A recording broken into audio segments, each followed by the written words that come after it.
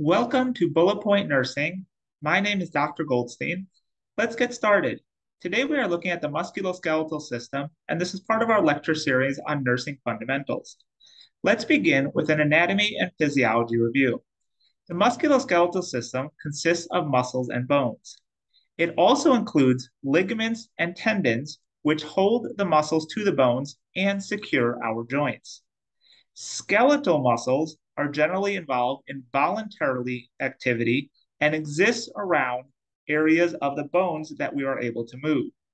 Smooth muscle, conversely, are controlled involuntarily and exist in areas such as inside our organs. And another example would be the diaphragm, the muscle that we use to breathe. Bones have a bony matrix that rely heavily on calcium, and bones are also significant in that they are the site of blood cell production. Let's begin with an assessment of the musculoskeletal system. Range of motion is used for two purposes. One is to assess a patient's flexibility, and the other is as an exercise to prevent loss of range of motion.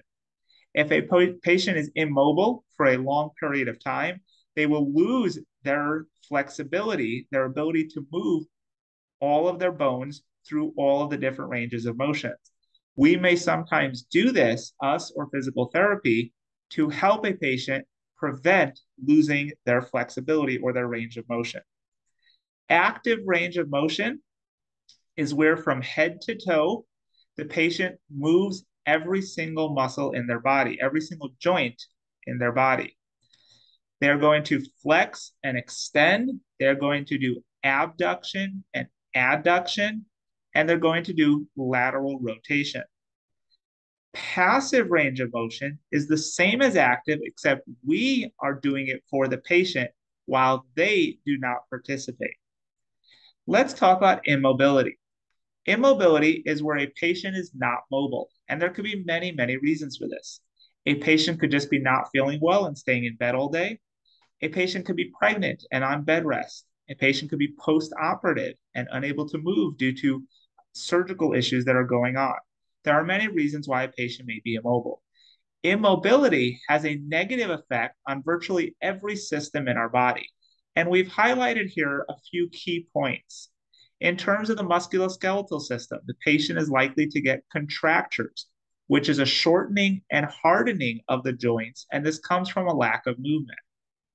Renal calculi or kidney stones, as well as osteoporosis, and both of these come from calcium leaving the bones, and therefore osteoporosis is from a lack of calcium in the bones, and kidney stones is from an increase of calcium in other areas. Pulmonary atelectasis and pneumonia comes from when the patient is just in one position for an extended period of time.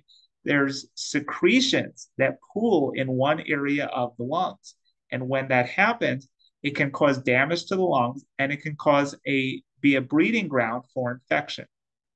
DVT or deep vein thrombosis is a blood clot, and this comes from poor blood circulation. Our body relies upon mobility, upon activity for the circulation of blood. Yes, we have our heart that pumps blood. However, mobility and activity are also significant components of what moves blood throughout our body. If a patient is immobile, the heart must compensate for that because activity was being used to help move blood, and that activity is no more.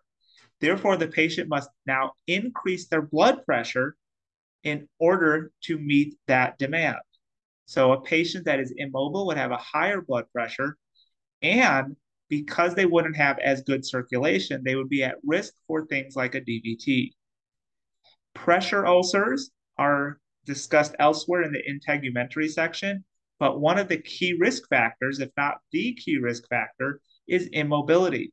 This is from increased pressure at the site, causing decreased circulation at the site. If there's constant pressure there, then the blood vessels and other areas are having pressure and they're not having as good of circulation.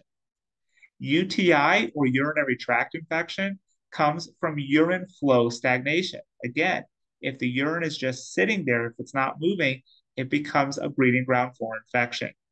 And finally, constipation. Our body relies on activity to help move our contents through the bowels. If we are immobile, if we are not active, then we would have a slowdown in this movement through the bowels, and that would cause constipation. Next, we're going to discuss patient positioning, and you may have learned most of these already in medical terminology. Lateral recumbent is where the patient is placed on one side. It could be either the right or left lateral recumbent. Fowlers or semi-fowlers is the sitting position or semi-sitting position. Lithotomy position is the one you are most likely familiar with in relation to GI or OB, where the patient is laying on their back with their legs up in the air in stirrups. Head of bed elevated is another position that may be specified, such as when a patient is on a ventilator in the ICU, and it would specify a specific numbers of degrees, such as have the head of bed elevated 30 degrees. Supine is where a patient is face up, and prone is where a patient is found face down.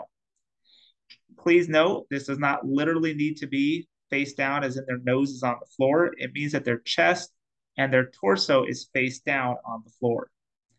Trendelenburg is where a patient's legs are elevated, and it's used to increase blood flow to the upper half of the body. Reverse Trendelenburg is the opposite, where the head of the bed is elevated and the feet are lowered. Next, we have various diseases, and we will discuss these all in much more depth when we get to med-surg. However, let's at least introduce ourselves to them.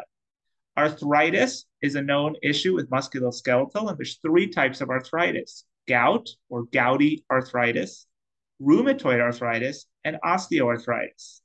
Of these, osteoarthritis is the most common.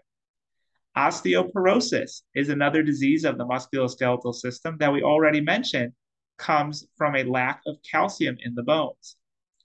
Tendinitis is inflammation of the tendons, and this can be caused by a number of different factors. Fractures and other trauma are among the most common issues that we have with our musculoskeletal system. And finally, tumors or other cancers. The last portion to talk about is more guided towards the healthcare provider, and this is ergonomics. Ergonomics is the design of work that is best in a way that is best suited for the person performing it. This is a key issue in nursing safety to make sure that we as healthcare providers stay safe in providing care to our patients. The CDC published 4 primary principles for lifting patients. Maintain a wide, stable base with your feet. Put the bed at the correct height. When you're providing care, you should bring the bed up to waist level. It should be at hip level when moving a patient. Please recall, you must always lower the patient's bed prior to departing from the patient's bedside. Try to keep the work directly in front of you to avoid constantly rotating your spine, and keep the patient as close to your body as possible for lifting. Thank you for watching. Here are your references. Have a great day.